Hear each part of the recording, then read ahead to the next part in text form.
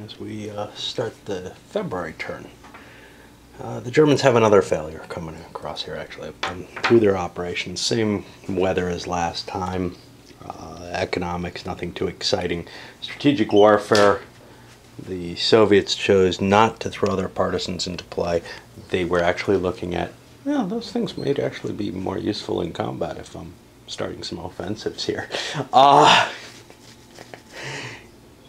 Germans couldn't use their paradrop. Oh, I haven't gotten everywhere yet.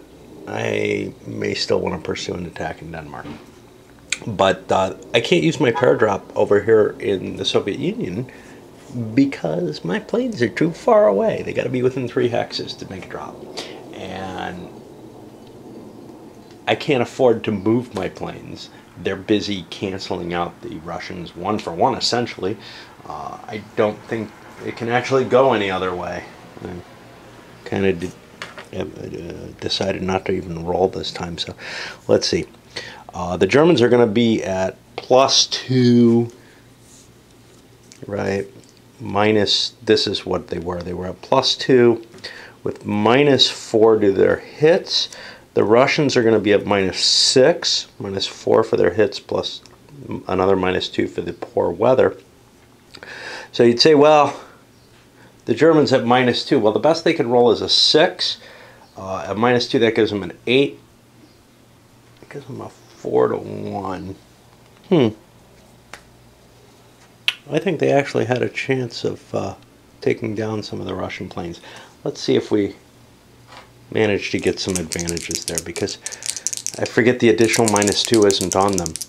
So I kind of jumped ahead there. Okay, so -2, that's going to get me to 1. That's not going to help, so he's going to have to go twice. This might work. -2 gives me 4. No, it's a -2, not a +2. So 6 minus 2 is 4. Halved is 2. I'm going to be facing a 1 for the Russians because of the penalties that they suffer. So yeah, none of these airplanes can do anything except cancel out the Russians. Since the Russians can use their air power to modify the die rolls by 1 each, which is basically what they're doing with their armor, and that's winning them the battles, or at least making it less likely, there was no possibility of the attacks. But if I trade off by pushing forward, you know, one of my air units and attacking the Russians at and leave them 1 air unit, 1 air point, then I could have gotten a +2. Now, if I had done some concentration, if I had been clever, this 1, 2, 3, 4, 5, this could only defend down to here. So if I had done my airstrike here, maybe moved one of these planes down into that area so that I could do the paradrop, that would have actually been probably a wiser move. Because I'm running out of time here. We've got the Allies about ready to come in, as far as I can tell. And I mean, we don't know which way the die rolls are going to go, but they're coming in pretty soon. I really got to get this cleaned up by then. Anyway, let me think a little bit about Denmark, and then we'll move on to the Soviet turn. There, I didn't even have to rely on my armor. I just moved my plane into place, did a paradrop. The armor was the backup plan, because the armor attacking across the strait, I would have been rolling at even. Air unit could have added 1 to it or whatever, but that's all I would have gotten going in there, and that didn't sound very pleasant. So I did a quick paradrop into Copenhagen. 50-50 chance it worked. Boom, they're gone. Ended up removing the Soviet support in Yugoslavia, throwing another shit in the cup.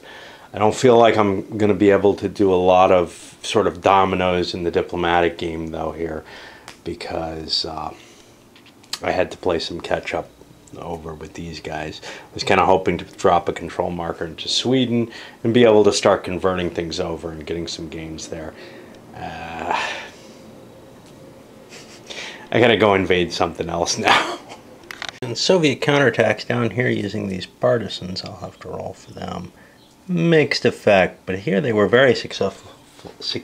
Destroyed another Italian unit. on a single assault, actually, which is pretty impressive. They got a good roll spread.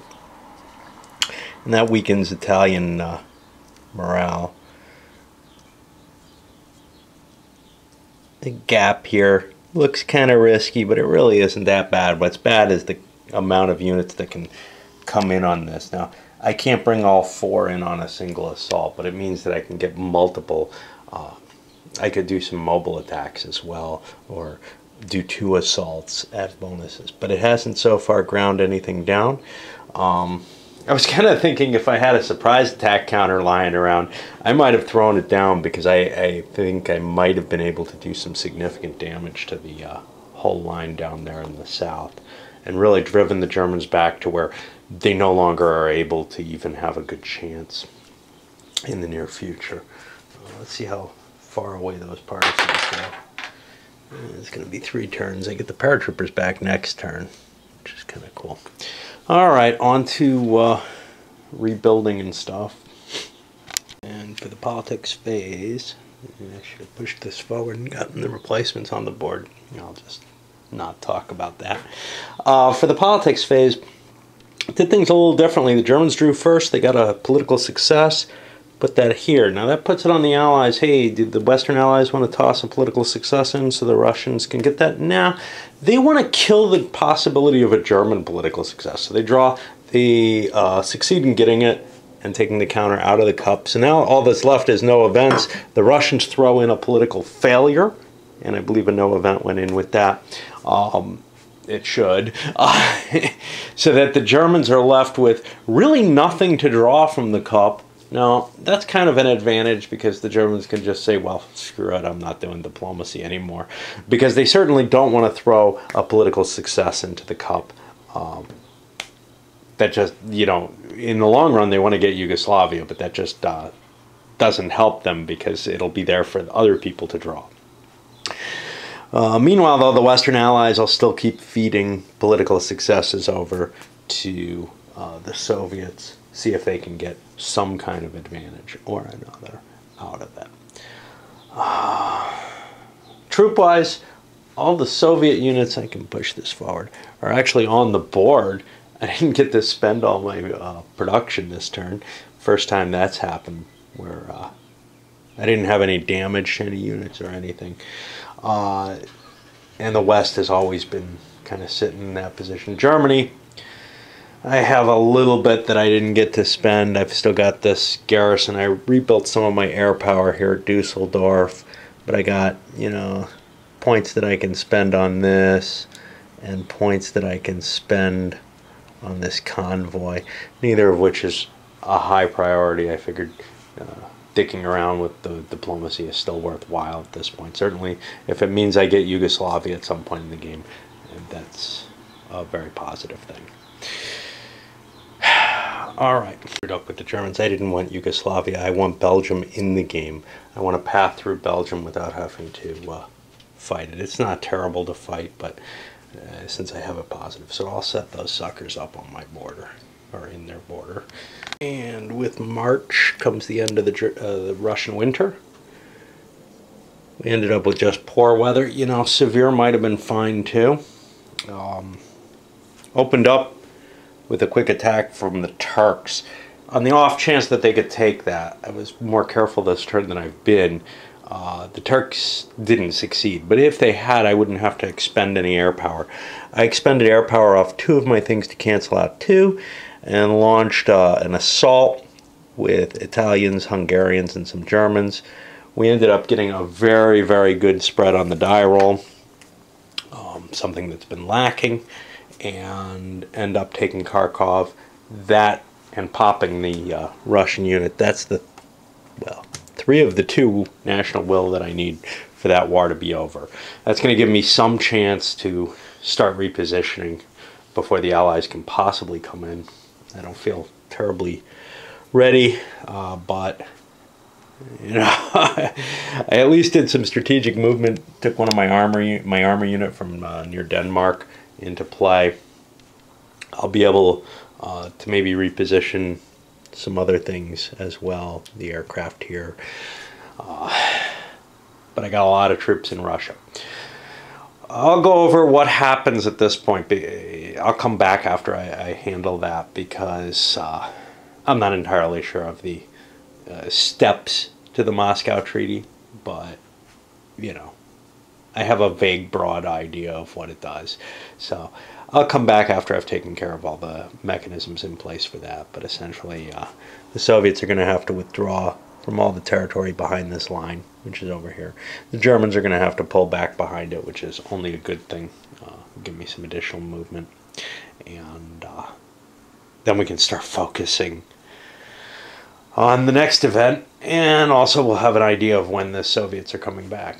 To some extent, this sort of happened at the worst of possible times, just before the policy evaluation. That means the Moscow Treaty gets reevaluated in the same sort of way, a 50-50 chance, only 5 turns later. Now, if I had waited until the Allies came in to finish Moscow off, or the Russians off, I'd get a 9-turn respite. But, of course, then I can't prepare for the Allied advance.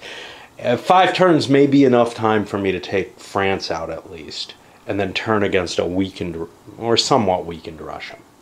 Why is it weakened? Well, for one thing, during this period, let's take a look at some of the effects here. Let's see. The first thing we have, well, we had this repatriation, where we, of course, had to pull our units back, and they had to go back into or near cities. Since the Russians can't advance into Turkey, my first thought was, oh, maybe I could load up there and try to defeat the Turks while you know, the Germans are at peace. Nah, no cheap tricks like that. The Russians aren't allowed to move outside their home country, and they're not allowed to do anything in the occupied territory. And the Axis isn't allowed to do anything to the Russians.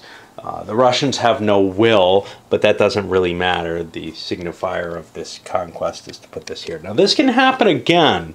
It's going to be very, very unlikely, though, I think, because when the Russians come back, their will is going to be 45. It was never that high. I think in the battle, in the beginning, I think they were at 30 at the beginning of this whole thing. So it's going to be a 45, and they've already lost all this territory. So it'll be a hell of a hard time to knock them out. I thought a lot of their reinforcements got moved forward. The only thing that happens is the upgrades, these motorized elites. It's kind of a pain in the ass, and you can see things have shifted forward. Some of them, they move a year forward, and some of them would have started coming in this turn. So I rolled for them. They're going to be available, you know, a little early.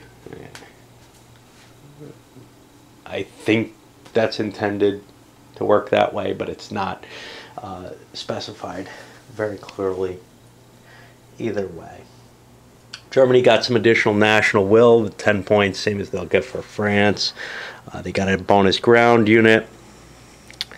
And when the Moscow Treaty ends, occupied USSR becomes part of the active USSR. That doesn't mean they conquer it. It means that it's part of their country. They can start adding those factories back here. Right now, their factory count is down to 6. Now, they're going to be continuing strategic warfare with the Germans during this. Nothing prevents that.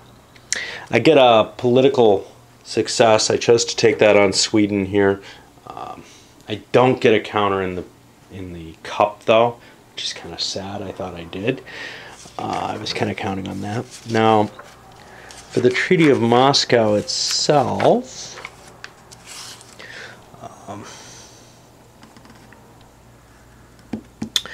the USSR is going to get production only equal to its factory count with no multiplication. So, you know, with all these damaged pieces,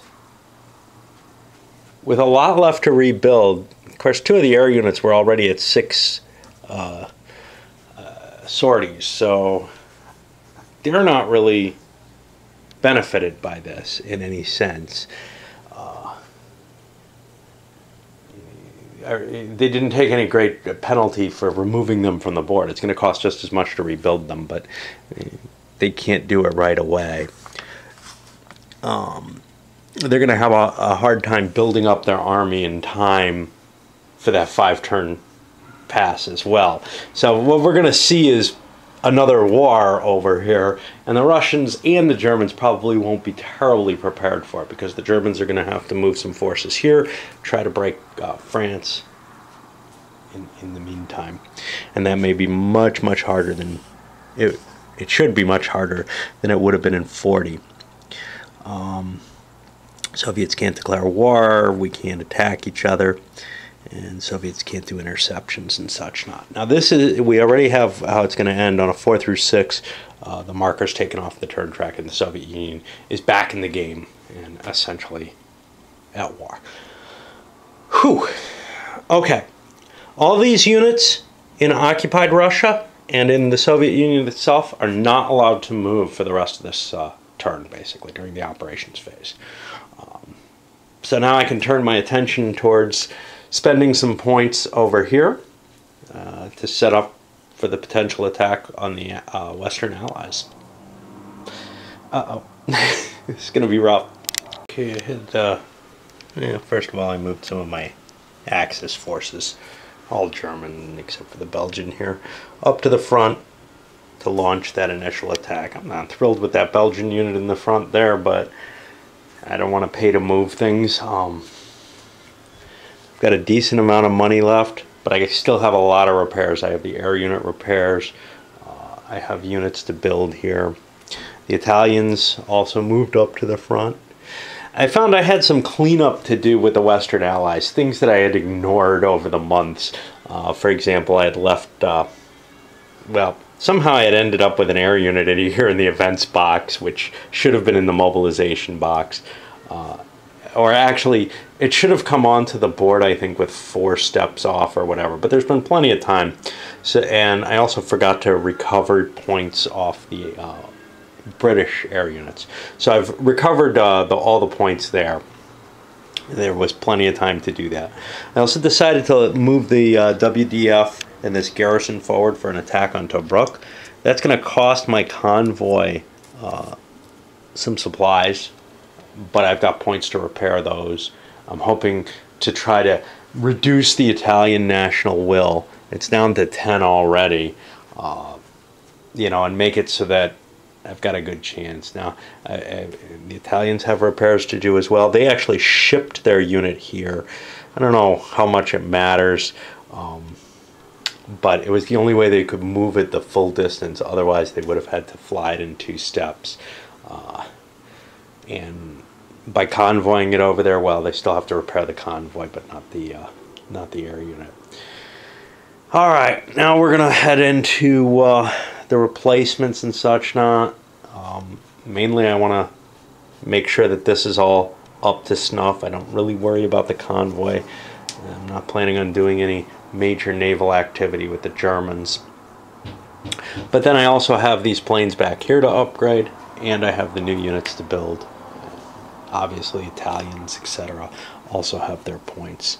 So we'll figure out where that all is, but this was a little fatiguing to look up the rules and try to change my focus. It's going to take me a little time to shift gears. I won't be jumping in right away. Remember how I started this off saying this was the worst of times for things to fall? Actually, no.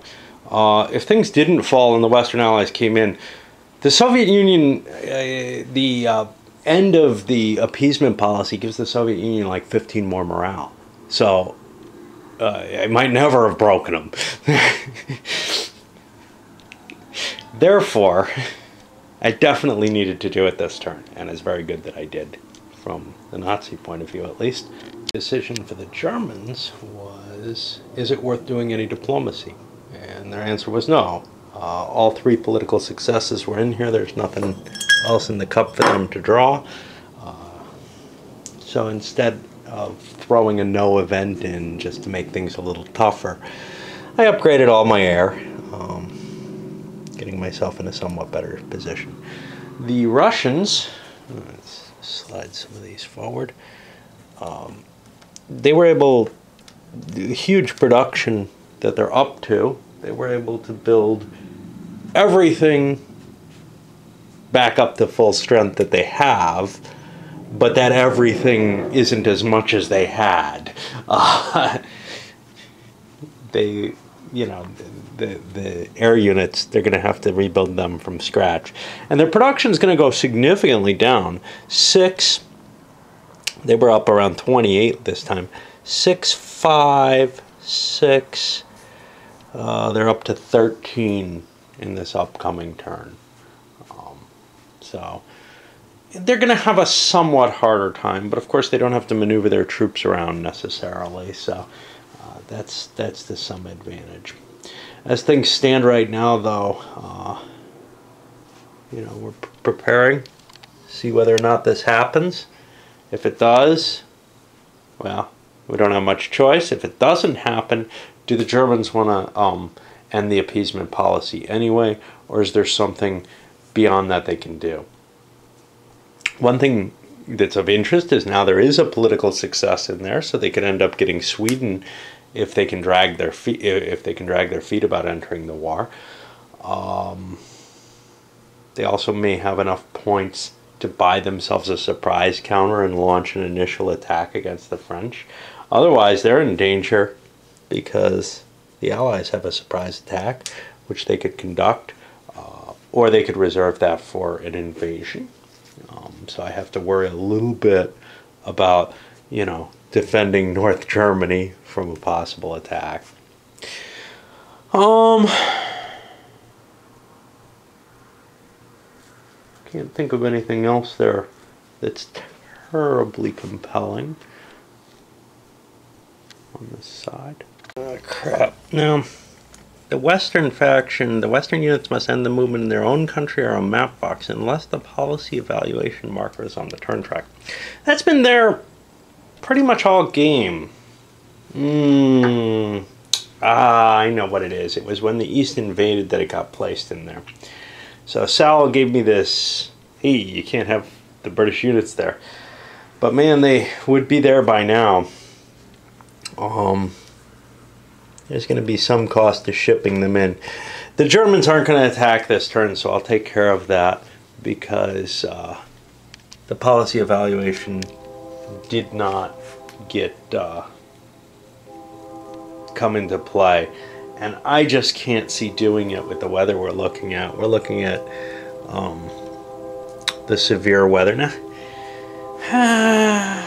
one advantage to an attack right now, actually, is that keeps the Allied air from being able to have much of an effect. So maybe severe is good. The disadvantage, of course, is that I have more armor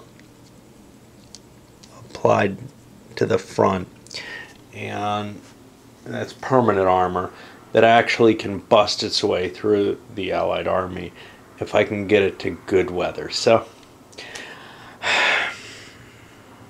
see, but there is the problem. The Allies have 4 planes out here. The Germans and the Italians only have 3 on the field. If I do a strategic move, I can shift another plane, and I can only get 1 more out of the Soviet areas, and wow, I hope those, yeah, out of the Soviet areas and into the front here. And then I have kind of a parity of planes. I have the air advantage, which is probably going to work to my edge. So I think overall I'm better off waiting for better weather. The problem, of course, there is this starts creeping closer. But I do get the diplomacy edge there. I might be getting lucky and get Sweden into play. I get to, there's not much that I want to rebuild. I can move some of my units around. Get this German infantry maybe off of where it is, because it's just standing as a garrison as it is. So if I pull that around and put it you know, somewhere else along the front, that's another unit I don't have to pull out of the Russian front. I'm kind of worried about the amount of units that I'm forced, that just, you know, the inability to move quickly across the board is going to force me to keep in Russia. So I don't know. I don't know if pulling the armor out is a good idea either, though. What is the terrain here? The terrain here is also temperate. See, I'm considering the possibility of an attack in Bulgaria, actually, because that'll help me shift Yugoslavia into my general direction if I take Bulgaria out. And it also gets me a rail net that runs all the way to Turkey, so I can throw some German units down into the front down there. Otherwise, I fear Turkey's going to have trouble against the Allied forces here. Not sure. Okay, crappies. The West invaded event actually happened when I moved into back in the Netherlands. Now this has a number of effects. One is the French air reserves, which I think I already pushed into the event shot. The Commonwealth trade marker was supposed to go in 6 turns in advance. Lend-Lease was supposed to come into play 6 turns in advance. These would take longer if the East invaded had not already happened. But here's the weird thing. The policy evaluation gets a 13-turn boost from that moment. I don't think I can fix these things. It's just a matter of, you know, not realizing quite what caused the West invaded. There's a conditional event trigger. I should be aware of these suckers here. Because I made an attack or placement there. So the situation we're facing should be a little different. The Allies should have more. Even just convincing Belgium to join me would cause this threat to be evaluated. The Allies should have more in the way of the Commonwealth trade marker. I'm sure that would be in play at this point. I'm going to play it without this event having taken place and restrict it until when France itself enters the war. Even if that involves France invading. The reason is I just cannot fix this degree of oops very easily. It is kind of interesting that if either policy is in effect, and that includes appeasement, the policy evaluation gets pushed further up than from there. I don't know if that's even intended. That seems like a weird reaction to say, hey, we're going to move that forward. Does it say if it's not on the map? No. So my feeling there is that the intention is if you've already put this sucker on the board, you're not supposed to move it. Just because, hey, Germany's showing their goodwill by invading the Netherlands.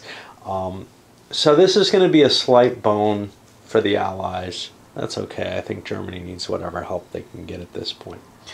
The other thing is, as soon as this ends, U.S. entry is going to be 6 months later, which, you know, gives us about the historical. Now, the weird thing with that, of course, is maybe if you could machinate the policy, the 2 policies ending later, you could delay U.S. entry.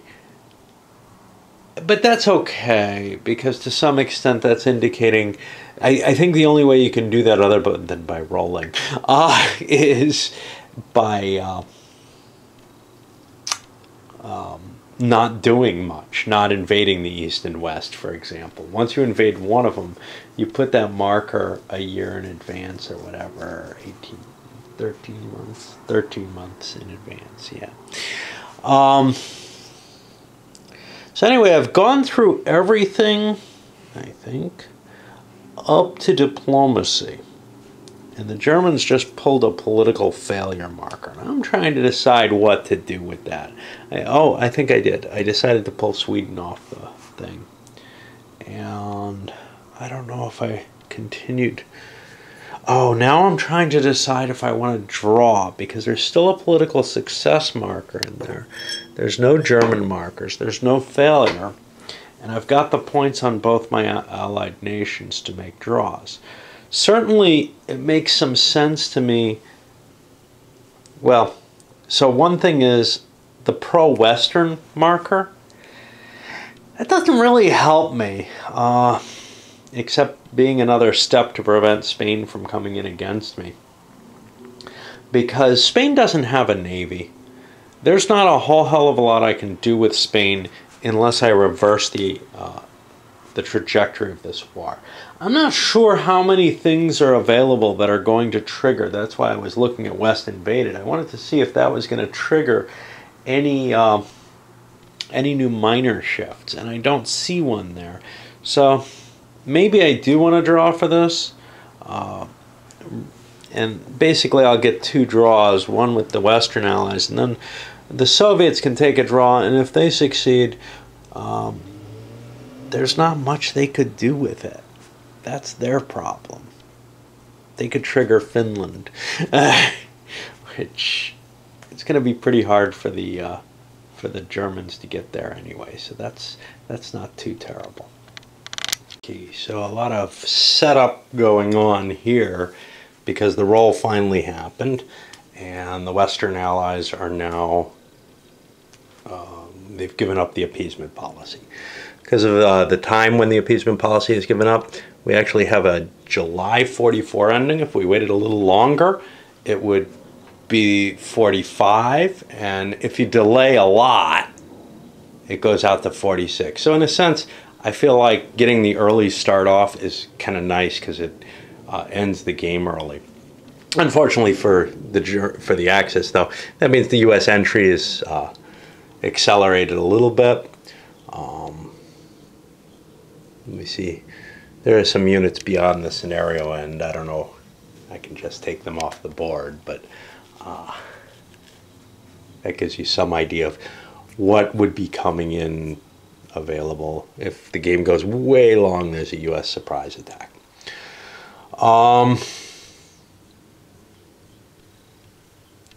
And we're going to see things kind of kick off. However, the Germans, I think, are still going to make their declaration of war on Bulgaria. The reason for that is when they succeed in taking France, they get a diplomatic success marker. So I want to make sure that I have something I can convert. The Diplomacy Cup's going to come out of play very shortly, which means there's not room for a lot of different diplomatic actions. I don't have another chance to get Sweden up there, but you know, that means I'm never going to win the economic warfare fights, basically. And but the gain of Yugoslavia and its troops seems like a worthwhile effort to put into place. You can see we've got some forces, some French have moved up. We had to pay supplies for these guys. This is going to be kind of problematic, but the Turks are going to be attacking down there.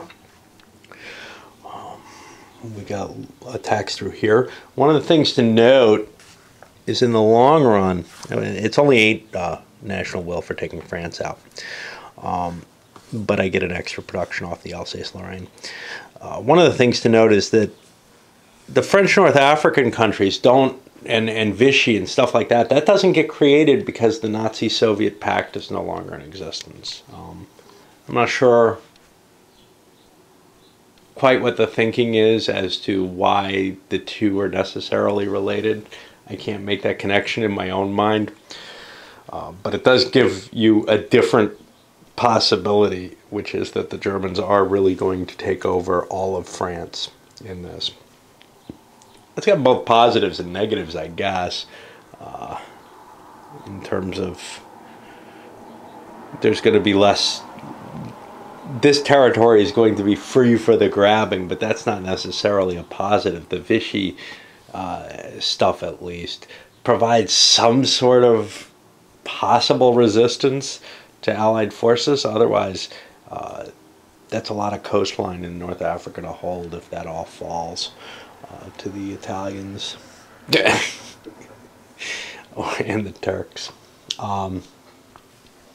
However, the Vichy stuff also provides some resistance towards taking, say, Iraq and down to Kuwait, which has some strategic implications, of course, and towards being able to really put the thumb screws on Egypt. I don't know how likely that is, given how far along in the war we are. A North African campaign seems like a drain in resources that I might not be able to afford at this point. We'll see. And we get a couple of declarations of war. I guess there's a declaration of war between the Western Allies and Germany. I'm not sure. I'm not sure if that has to actually happen. The appeasement's gone. Formally one side or the other wants it here. I don't know which, but one of them is going to do it. Maybe both. But there is also a declaration of war on Bulgaria.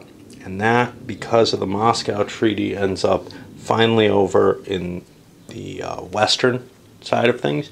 Now, if appeasement was still in effect and the Moscow Treaty, it would go up for random. And that could... that basically, if it goes pro-Soviet, it means you can attack it freely, essentially. If it goes pro-Allied, well, it means unless you've gotten rid of appeasement by declaring war on the faction, I guess. I don't think there's any need to declare war here, actually. I think the appeasement ending is sufficient to do that. Anyway, by getting rid of, without the appeasement, Bulgaria goes purely Western, and I decided to set up this way because I can give this up for 2 points. This is providing something of a speed bump, but if it gets destroyed, then the 3 points that it takes for Bulgaria to fall will happen without the capital falling. So I'm not quite sure that's the wisest move, but otherwise, if I defend this, it strikes me as fairly easy to get the 3 national will needed by just taking Varna, and I could ignore the capital there as well. So I'm just not sure. This may be the best move. Put the stronger unit up front, make it less likely to get destroyed. If it retreats, it has the ability to retreat into Sofia, and there's no real easy way to slip around there because zones of control are going to prevent anyone from getting there. So I kind of like this the best. But I can still gang up on a unit, try to destroy the unit instead of taking the space. So it's not going to be a trivial fight, though, for Bulgaria. And I may actually hold off attacking Bulgaria, make sure I get my successful attacks here in France. It's bad enough, in my view, that I have an armor committed down here. But I can throw another one into France. I got to worry about the Russians coming in, though. That's potentially not that long from now. Midway through the Axis air campaign over France, there's a decent amount of die rolling when you're doing an initial invasion, especially because the air units are all healthy. So the Italians were able to knock this down with a little help from the Germans. But the Germans already had some extra damage on them, and the Brits actually have a +1 for their air units and another +2 in Britain itself. I probably should have stored both of them in Britain. Just provide support, you know, 1, 2, 3, 4, 5 down to here. It's not too dangerous to worry about the Maginot Line, I guess. It's a lot harder to crack through, especially if all I've got is garrison units facing it. But yeah, it's beginning to look to me like the Germans probably want to call off this air duel and conduct it right over the lines where they might actually get some modifiers in their favor. Otherwise, what's going to happen is they're gonna end up pretty much handing a few free modifiers right to the Allies. Now the Allies used their Ultra marker here. For some reason I had it over in the Soviet box and forgot about it for strategic warfare, but I think I'm happier using it tactically. Serves as just a +1 tactically, but the strategic warfare is not as immediate a concern as saving France right now. And I kind of have advantages in the strategic warfare anyway. Don't think my naval evacuation is going to help me on that, though. Oh, well. So, yeah, the Germans might have to... This guy got knocked out of place. Just bite the bullet and try attacking without air superiority, because it doesn't look like they're going to get it. I'm an idiot. The Brits can't provide air support to the French. I've already resolved some of it. I'm not going to go back and fix that. But man, again, you know, I mean, it would be easy enough. I just clear up all the damage done and take back this assault that I'm providing. We'll allow for a slight amount of cooperation at the beginning of the war, and then it'll disintegrate, because this actually really kind of bugs me that there is no cooperation there. Ever. It's always got to be the same nationality, and I know there are cases where air support was provided across national boundaries. The German advance was fairly impressive anyhow. Knocked out a pile of French units here, including some of those upgraded elites, both of them. Their will is down to 26. That doesn't seem very low. I mean, this is something that's going to collapse by taking Paris, but I'm also dropping their factory count. I'm reducing their ability to really continue on the war. So I'm hoping that I can mostly knock France out by the time the Russians come in, taking most of this year to do it. The Italians didn't do much. The Turks actually are helping out. They managed to get a hex here at Aleppo using, I think, some ground support, but I'm not sure. I got one kicking around. The invasion of Bulgaria, mixed thing. First of all, there's 4 points of Bulgarian will, which means, no, I can't just knock this out in a unit. So I centered on trying to drive the Bulgarians back. They couldn't retreat from here the way I set it up, but I allowed this unit then to retreat, which is going to be easier to attack because this guy can actually upgrade, as I have some production available. So there's a lot of tricky thinking going on in there. There's not a whole hell of a lot I can do with the BEF, but it can perform some offensive functioning, and it has air support, which is something nobody else has anymore. The Germans obviously used up their air power in that major assault. And yeah, I screwed something up, but you know, it probably doesn't matter too much. And now I guess we go to the Western Allied turn.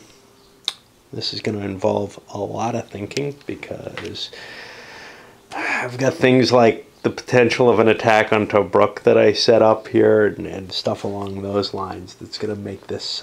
oh, you can see I removed the Diplomacy Cup stuff. That's out of play now. It's just over here. That is going to confuse the overall situation. Plus, you know, so many options. I've got air and naval power. So an invasion of Portugal eventually. I want this because that's going to bring Spain into the game. Yeah, weird stuff like that. And the question is, well, how soon do I want that? Because conceivably, if the Germans are aware of what's going to happen here, instead of just fixating on this, let's get Yugoslavia into the war, they may want to finish, they may want to use their finishing of France to prevent Spain from coming in instead. And that's an interesting concept, because then, well, if I have Bulgaria and I have Yugoslavia aligned with me, maybe then I have to keep going into Greece in order to finish off and get Yugoslavia finally on my side. Western Allies actually got incredibly successful attacks here, at least the Brits did. Taking Tobruk and into Libya. They've got that the garrison in there now. They don't have to pay supply for this guy. They're going to have to pay for this, and they've got to pay for these couple of units here. I've got the French here because the French are going to need supply from their own unit, whereas the British unit collects it from back there. I don't want to make the units be low supply. There's a combat penalty to that I don't want to include. Over here, concentration, the BEF slammed forward. Pulled this plane back for the further defensive advantage, since I can only support the BEF anyway. I might want to...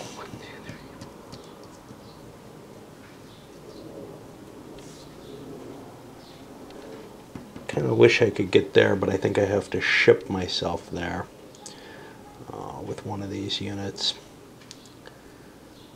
So I'll keep my air support for now. That might be useful at knocking out German air power at least.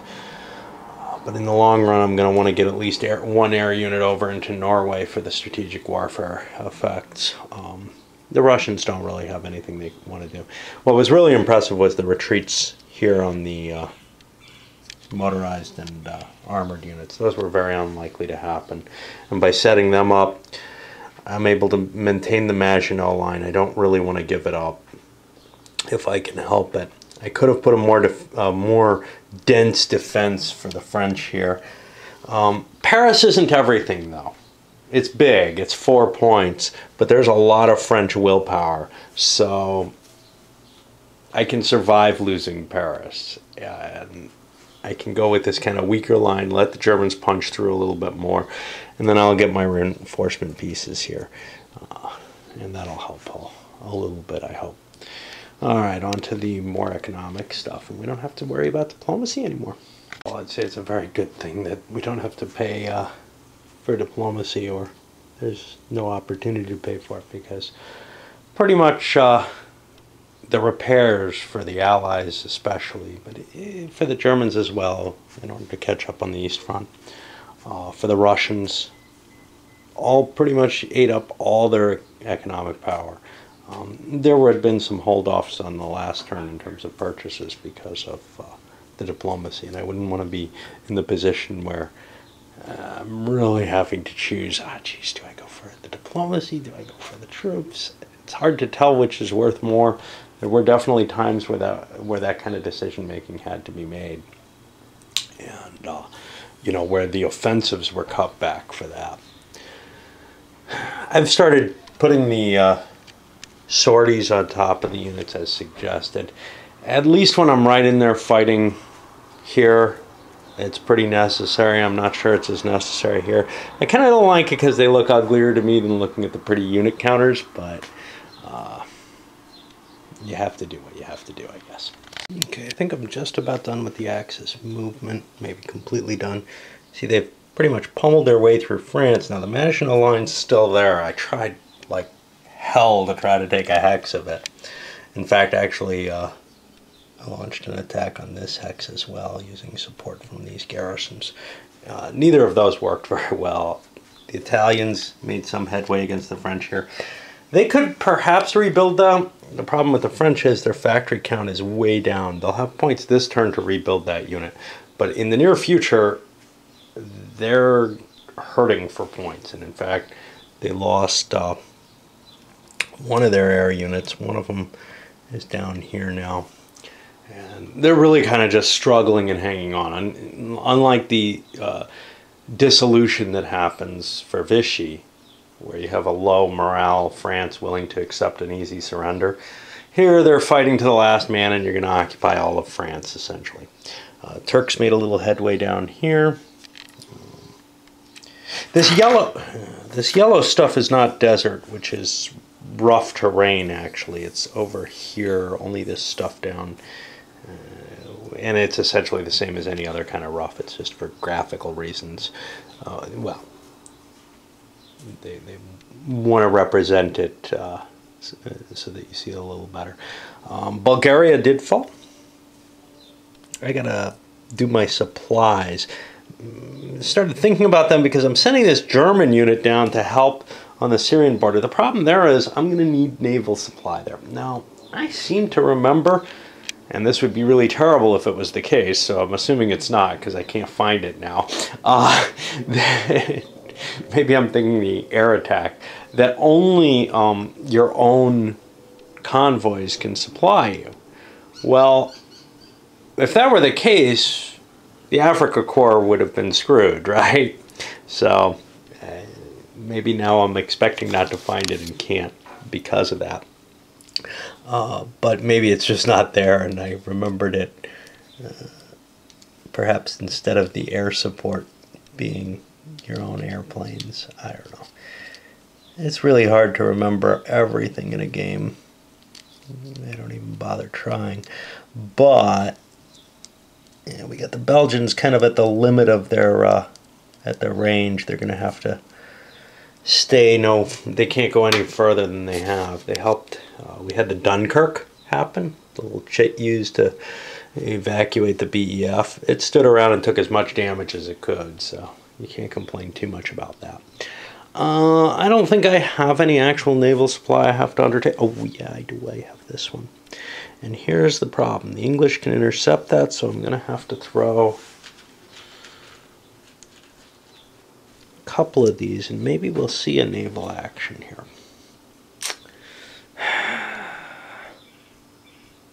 I think I'm allowed to intercept within 2. Hey, I got no boats at Malta.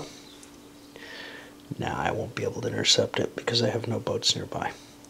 So I will not throw any support for the fleet, just the convoy is going to pay.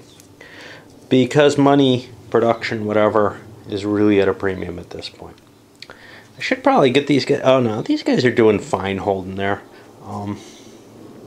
I don't think the Allies can easily just grab Benghazi because that's going to create a new restriction on them that they're going to have to supply. Now, if I fell back to Benghazi, that would be great because then I'd be in supply. I wouldn't have to pay for this, but I kind of think the hex is useful. If they end up skirting around me, what do I do? Yeah, that's a good question. Alright. We'll spend that supply point to retreat back to Benghazi. And then we'll be in supply there. Phew. Turks are in good shape. Yeah.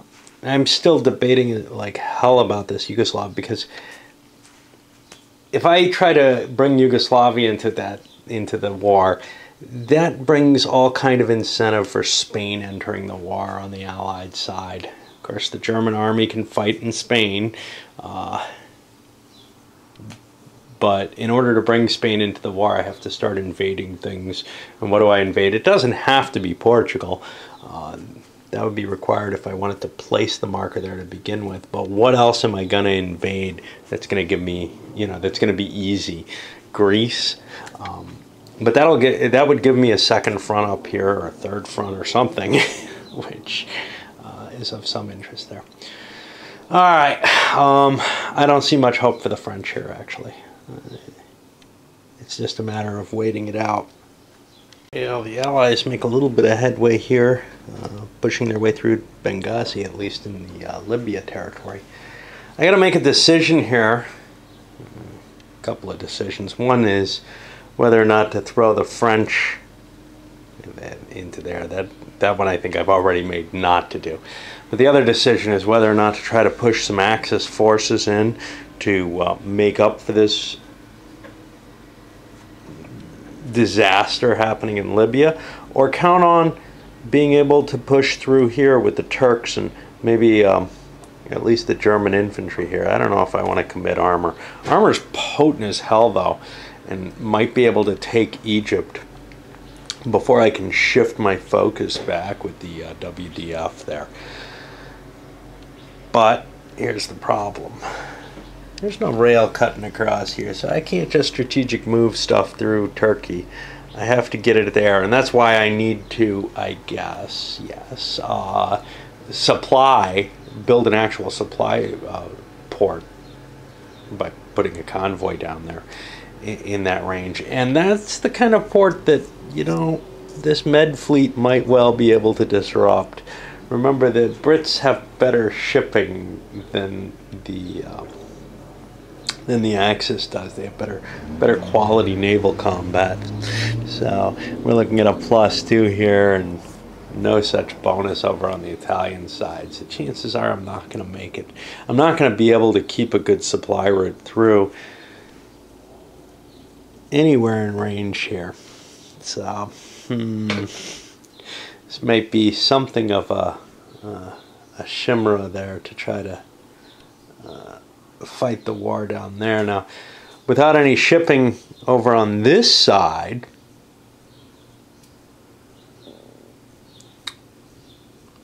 it's very easy for the Italians to push through. But again, I could challenge. I have a fleet here and another Force H here. Now that's an aircraft carrier, and they have more complicated rules, and I'm kind of afraid of them. I think they require the surprise result to be able to launch an attack. So that's there's a major expense to trying to use that. But regular naval units I could use. And then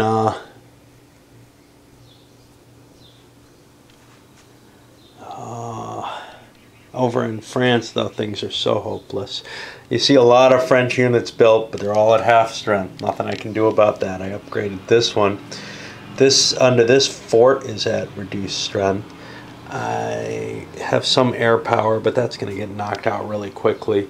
And you're going to see the Germans being able to dominate the area with air power. The thought of, you know, maybe trying to put the BEF back in, it just doesn't seem worth it. It seems like I can better save it for other things, especially now that the naval evac is gone. Although, you know, I mean, there's a big risk if England's down to only a little bit in that.